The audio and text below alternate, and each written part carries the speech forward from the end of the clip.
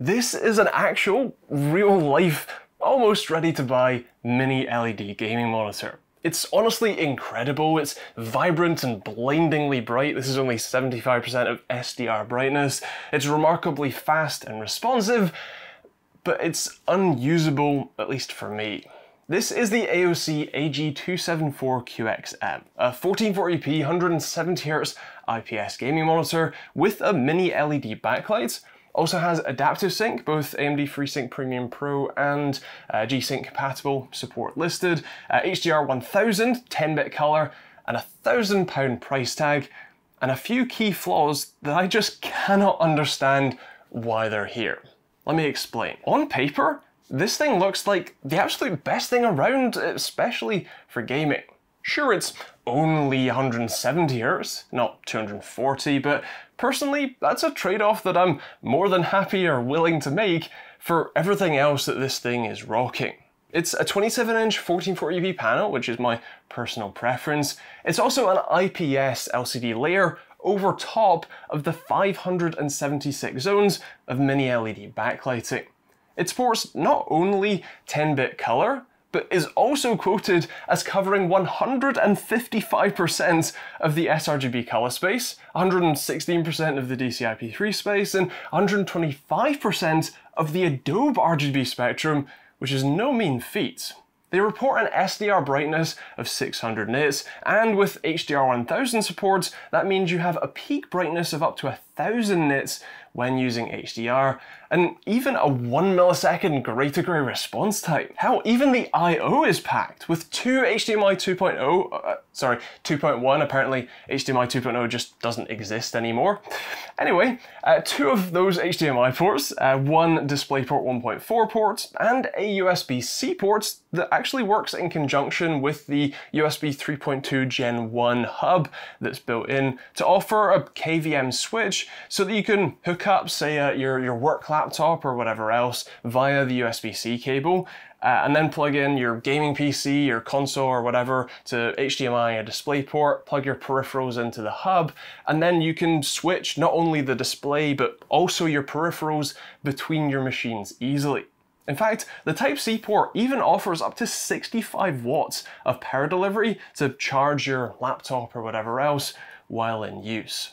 That does mean that the power brick is absolutely massive. It's actually rated for 330 watts, which is rather strange as the monitor itself is only rated for 65 watts of typical power consumption, and even adding the 65 watts of USB-C charging and reasonable headroom for both, well, a much smaller, even 200 watt unit would probably still be overkill.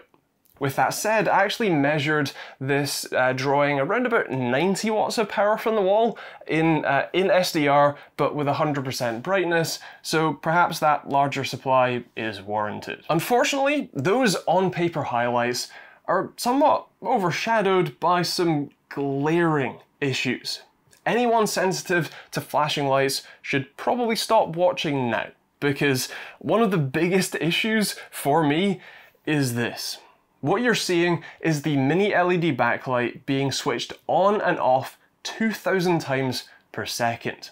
It's illustrated nicely by my response time tool measurements, where you can see just how insane the light output is from this monitor. For reference, here's what a normal graph should look like. See, a nice smooth line, bit of noise in there, but that's okay. And now back to the madness. Yeah, that's kind of a big deal. That alone is enough to make this monitor unusable for me. This is basically the same sort of thing you get with ULMB or ultra low motion blur, where they're effectively inserting a black frame every half a millisecond, and that's effectively flicker. That gives me pretty bad both eye strain and a headache almost immediately, and if I'm being honest, I struggled to use this display for more than 10 or 15 minutes at a time.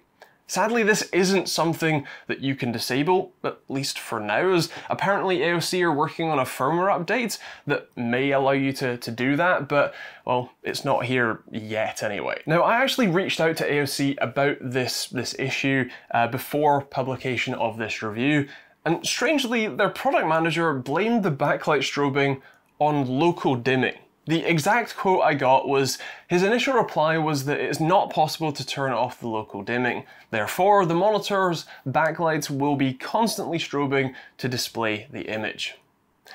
Here's the thing though. This monitor doesn't do local dimming unless you're in HDR mode in the Windows display settings. All of the footage you've seen, the test results you've seen, have all been in SDR standard dynamic range, which means that, at least as far as I can tell, the statement I was given, at very least, just isn't correct, as the local dimming literally isn't enabled. I honestly don't know why the monitor is actually doing this, but please AOC, make it stop. Now, your ears might have pricked up at the sound of no local dimming in SDR mode. And yeah, that's true. Here is a perfectly black screen in SDR mode, with a bit of backlight bleed no less, and here's the same image but with HDR enabled. That's a pretty big difference, huh? Luckily, it's not something that I'm too worried about, as the 576 local dimming zones, well, that means that with a 27-inch display, each zone is around about 2 centimeters squared, and if something is actually on the border between zones, then you can actually have, well, a 4 by 4 centimeter halo around something as small as your cursor. Now, that haloing isn't something that you would generally notice too much in sort of regular content, although, strangely, when enabling HDR, the image gained a sort of strange, over-sharpened look, further driving me away from ever wanting to use HDR, at least on a PC in general.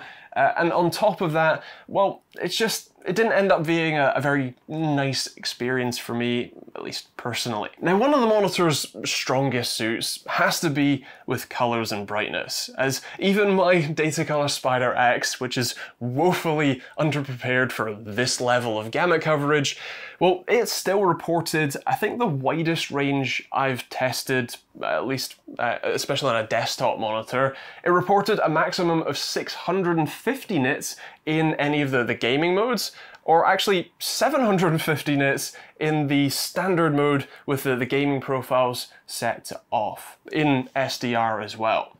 That's actually pretty significantly higher than AOC's 600 nit claim, and certainly bright enough to burn your retinas off. Contrast ratio is pretty lackluster though, at least in SDR, with between 900 to 1 and 1000 to 1 in, like I said, in SDR mode. It's only sort of that high thanks to its impressive peak brightness level though, not the deep blacks. Of course, when local dimming is enabled, you effectively get a sort of infinite contrast ratio, but since that's locked to HDR only, you won't always be, well, seeing that benefit. If you do end up with one of these though, you should know about the gamma settings. You have 3 options, gamma 1, gamma 2, or gamma 3. Descriptive, I know, but well, it actually gets worse than that, because when in the gamer mode, the game profiles, the gamma 1 option seems to provide roughly gamma 2.2, but with the gamer mode set to off and just the standard eco brightness mode, well, that gamma 1 setting seems to provide more like gamma 2.0 instead of 2.2. The gamma 2 setting provides roughly 1.8, and the gamma 3 setting, again in the standard mode, provides the more standard 2.2. To my eyes, either gamma 1 or 3 settings, depending on if you're in a game mode or not, are the best sort of visual settings, so that's what I would pick if you do end up with one of these. When it comes to response time, AOC's claim that this is a 1 millisecond monitor is actually pretty hard to prove. Looking at 1000 FPS footage of the UFO test, it sure doesn't seem like it, as even with the brightness changes, with overdrive off anyway, it looks like it takes around sort of 4 milliseconds from the first sort of image of the new frame being shown to it being fully rendered and crisp. Using my response time tool, trying to pick where the transition starts and ends here is basically impossible, at least within a pretty wide margin of error. If you use an absolutely insane 120-point moving average, you do end up with at least somewhat of a usable line to at least look at, and well, for this mid-grey transition, it's right around 4 milliseconds. The brighter sort of falling transition is actually more like 5 milliseconds, and white to black is more like 3.7. Although, admittedly, full black to full white, or RGB 0 to 255, is right around 1 millisecond. So technically, this can count as a 1 millisecond monitor. But you won't be feeling that. Of course, that is with the overdrive modes turned off. So is it any better with it on its maximum strong setting? Well, yes, 0 to 255 takes just 0.7 milliseconds, although, well, somewhat strangely, 255 to 0 is actually slower at more like 4.5 milliseconds, and you get pretty bad overshoot with anything that isn't the extremes. RGB 51 to 102 spikes to 25% higher than the end of averaged light level, and 153 to 102, well, that visits the Laurentian abyss with an averaged 62% undershoot. Yikes.